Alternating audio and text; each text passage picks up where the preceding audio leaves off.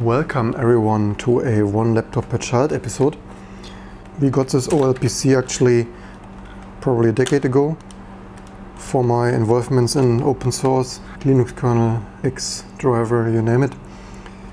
And it was in storage for probably the last 9 years and it doesn't turn on anymore. And I already disassembled this, and actually the very first ones had a problem that if the clock battery runs down and the clock reads 0, it won't boot due to the secure boot process crashing, and you don't get anything then. Apparently they have fixed this in later firmware revisions, but as this is one of the very first ones, we now have the problem of this brick device.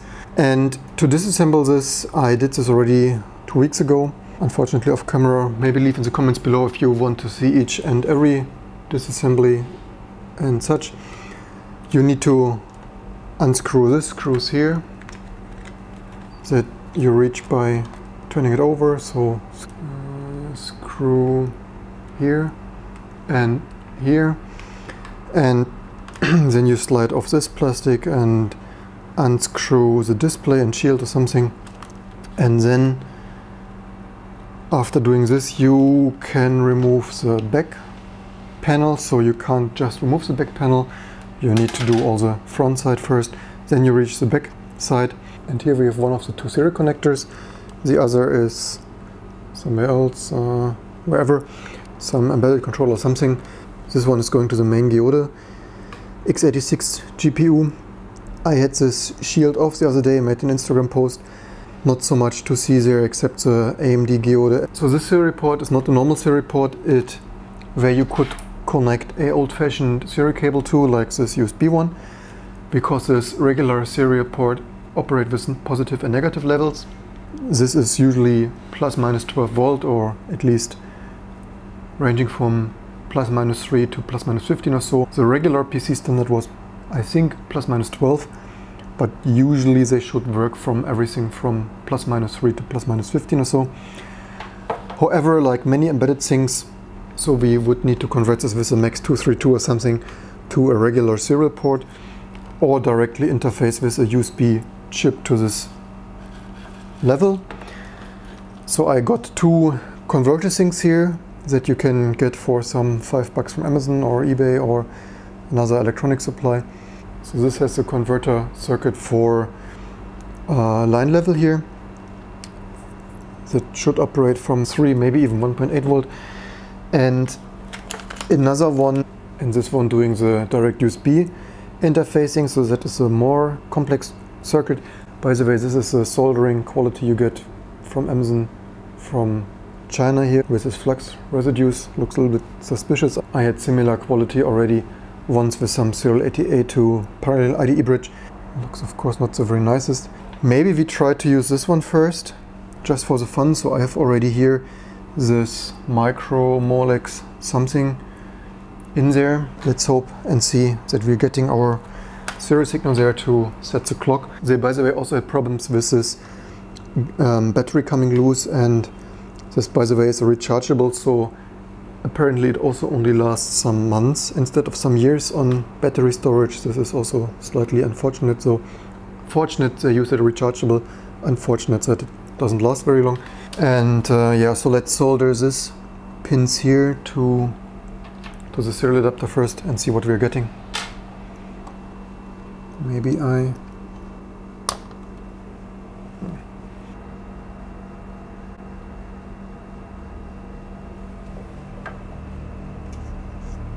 so pin 1 was at the bottom, starting here on the left, VCC.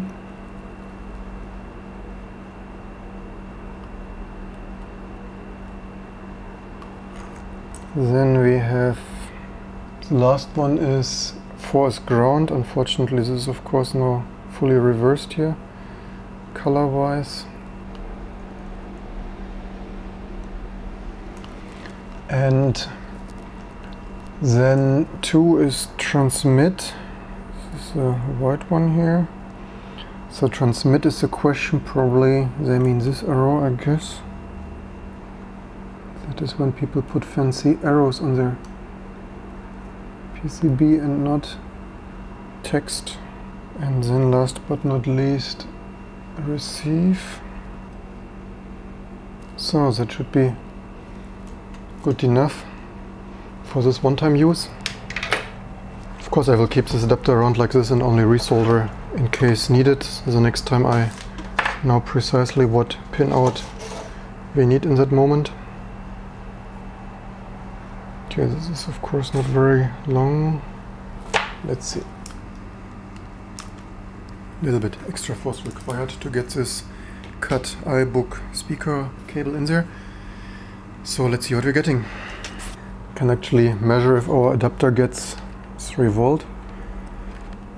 And only question the power button was on the other side. Yeah, here it is.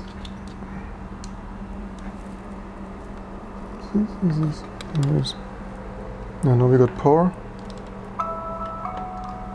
Why does it play sound now? Okay. So maybe waiting 1 month fixed it by itself. That is of course, or no, it indeed says invalid system date. It didn't do this 2 weeks ago. Or is this? This is of course funny. I swear it didn't had screen a week ago. Okay. Fixed it by itself. People in the forum said waiting 4 weeks is not enough because it would not overflow the date in this inconsistent state. Here, so much to needing a serial cable to fix this. Funny. This is of course whatever. We can assemble it again. Did it have touchscreen? Probably not. Huh? There is so much for Apple inventing this oversized touchscreen. The OLPC had this already 10 years ago, but I didn't find it that comfortable even at the OLPC, not at Apple, not at the OLPC, but the biggest problem is that this keyboard obviously is awful. This rubber thing is total craziness to type on. Okay, so let's see if we at least get the boot messages to prove our serial wiring, but otherwise, yeah, really don't quite understand how it fixed itself now after 2 weeks. As I said, it's not 4 weeks to overflow the month that is 0, so no idea why it booted. As you can hopefully see there,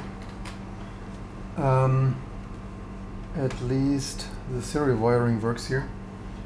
We get here some output invalid system data, why ever it is booting now. So if you need this, this is how you do the wiring with a TTL to serial adapter, either to serial or USB. I hope you learned something. Don't forget to share, like and subscribe, and I hope to see you soon for the next videos. This is, by the way, the famous reflective mode of this Qi or Qi or whatever it was named display. So this is with backlight and it's reflective even without a backlight to use it outdoors and save energy and such. And this is the first generation of those displays.